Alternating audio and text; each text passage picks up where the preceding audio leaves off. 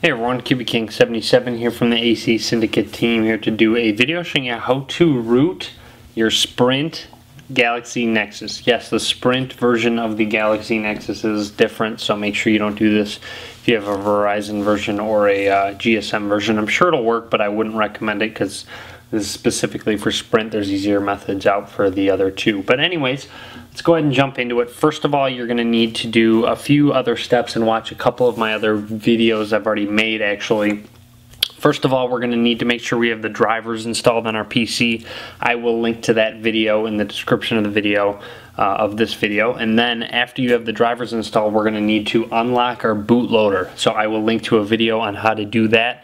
Just keep in mind, unlocking your bootloader will actually wipe your phone. It'll do a factory reset. It'll also wipe the internal storage of the phone, such as your pictures, your music, etc. So make sure you have all of those things backed up as well. So keep that in mind when unlocking your bootloader. You need to make sure you have everything backed up. Anyways, my bootloader is already unlocked, so make sure you go watch those videos, get the drivers installed, get the SDK set up, and then go ahead and get your bootloader unlocked, and then come back to this video because obviously you need to do those before you can follow this video.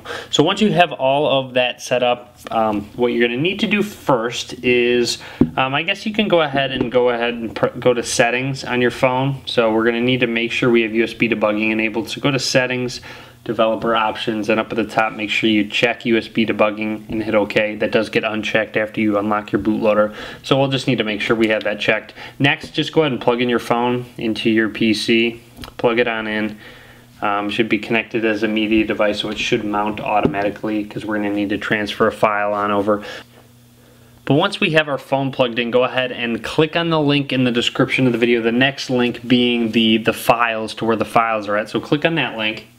Clicking on the link will take you to the AC Syndicate forums, as you can see, where I have posted these files for you. As you can see, my Galaxy Nexus popped up right away just because we're going to need to transfer a file on over and we already have it plugged in. But anyways, we're going to need to download two files, these two, the Super User Zip, which is called, not Super User Zip, it's actually called Toro SP Root Big Rush Dog Zip, and also the Twerp IMG Zip. Click on that download as well and download that. Once you have both of them downloaded, we're ready to go. So go ahead and go into your downloads folder. Actually, it's easiest to just go into your downloads folder. And once you go into there, you need to transfer one of these files over to your storage on your Galaxy Nexus. So here are two files we have downloaded in our downloads folder, the Twerp 212 and the Toro SP Root Tool Big Rush Dog. The one we need to transfer over to our phone is this the top one, the Toro SP Root Tool Big Rush Dog right here. That's one we need to transfer. As you can see, I got a Galaxy Nexus showing up in the bottom left here. Just click and drag it over to your Galaxy Nexus and it should transfer on over. As you can see, you can double check. Just click on Galaxy Nexus internal storage and you'll see it right here. You'll see this Toro file right there. But yeah, that's pretty much it. Once done there, we're ready to go. We can go ahead and unplug our Nexus from our PC, so we can go back to our phone. Alright, so now that we're back to our phone, as I said, we can unplug it from our PC, and we are just about ready to go. So what I'll recommend doing is manually going into the bootloader. So go ahead and power off your Galaxy Nexus because we need to obviously access that twerp image now. That's the second step to this process, of course. So now that our phone is powered off, what we're going to need to do is press and hold volume down, volume up, and power button all at the same time. Press and hold all three of them. Keep it held down actually, and it will take us into the bootloader. Okay, so as you can see, it takes us right into the bootloader here. We are now in fast boot mode, so that's pretty much it. We're ready to go there, of course. So we can actually plug our phone into our PC now that we are in fast boot mode. So go ahead and plug it on in, and we are going to need to go back to our PC because we need to get everything set up to flash the files over to our phone. Okay, so once we go back into our downloads folder, we have this Twerp 212 image file as well. So we've got this file. Go ahead and navigate to wherever that is. Mine's in my downloads folder still. So what we're going to need to do is hold shift, right click, and hit open command window here. So click on that. It'll open up a command prompt. As you can see, it's pointed to C users Tim downloads. And all we're going to have to do is, first of all, make sure our PC recognizes our phone. Type fast boot devices. So type that in. As you can see, we got numbers here, so Fastboot recognizes our device. So once done there, of course, as you can see, our phone's still in Fastboot and plugged in. What we need to do is type in Fastboot flash recovery and then space recovery. Actually, not recovery, sorry. So Fastboot flash recovery and then the name of the file, the twrp212.img. So just like that, that's what it's going to look like. Fastboot flash recovery twerp212.img and hit enter. So what that's going to go ahead and do is flash Team Win Recovery, twerp recovery to your device, which is similar to Clockwork Mod for those of you that don't know. It is basically a custom recovery. Okay, so now done there, we are ready to go back to our phones actually.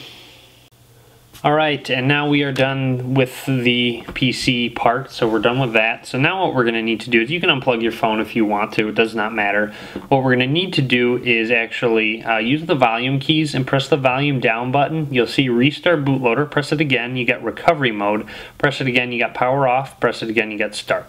So go to recovery mode, volume keys control that, and then select the power button to select it. So select recovery mode.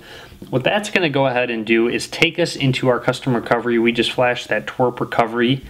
It should reboot right into it.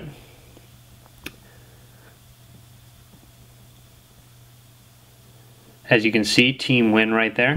Nice curtain right there. But anyways, it is basically a touch screen recovery, so you have basically all these buttons that you touch. You don't use the volume buttons and power button to navigate through. So let's go ahead and run through it.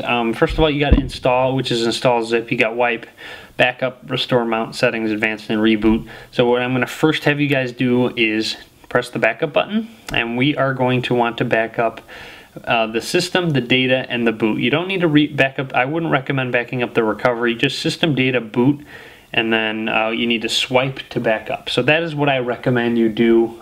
Initially, that would be the best option, is first making an Android backup. That's actually needed at the moment since we don't have stock recovery images. So to get back to stock, you need to do this first. So go ahead and swipe, and then it should go ahead and run through and make an Android backup. It'll make an entire backup of your system, so it will take a bit of time. So make sure you're patient with that. What it's going to do is make a backup of the system that is unrooted. So it's not going to be a rooted system. So when you want to unroot your device, you need to restore this because it won't be rooted, of course. So I'm going to go ahead and let this back up. It'll take a bit of time, so be patient, and I'll be back once it's done. Alright, so as you can see up at the top it says backup complete, successful. Our backup has been made, so that is referred to as an Android backup usually. So if you hear that, you know what I'm talking about. So go ahead and hit the back button. So once we have our backup, just go ahead and hit the back arrow in the bottom right hand corner as well. So we are ready to root now. We're not rooted yet. What we did was make basically a backup just to be safe in case anything goes wrong. We can restore that backup.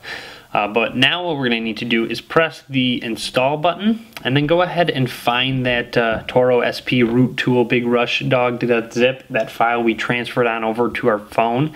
So we're going to need to go ahead and press that, and once we press it, it is kind of finicky, so make sure that you just kind of keep pressing it until it selects.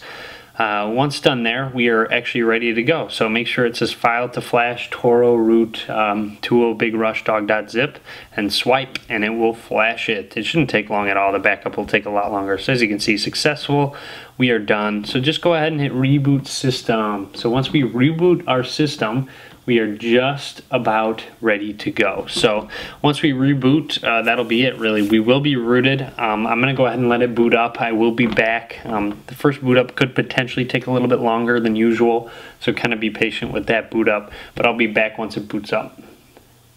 Alright, so my Sprint Galaxy Nexus has just rebooted, and I should have Super User in my app drawer, so I'll go to it. As you can see right there, Super User. So I have the Super User application going on. So I should be rooted. To double check, I'm going to go to the root check application found in the Play Store. It's called the root check basic, and then I'm going to hit agree, and then when I hit verify root access, it should pop up saying, do you want to allow this super user access? So there you go, super user request, hit allow. We are now rooted.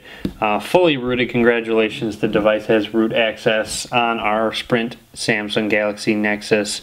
So there we have it. If you have any questions at all, we are now fully rooted. We do have permanent clockwork mod recovery, not clockwork mod, but permanent twerp recovery to install our ROMs and such.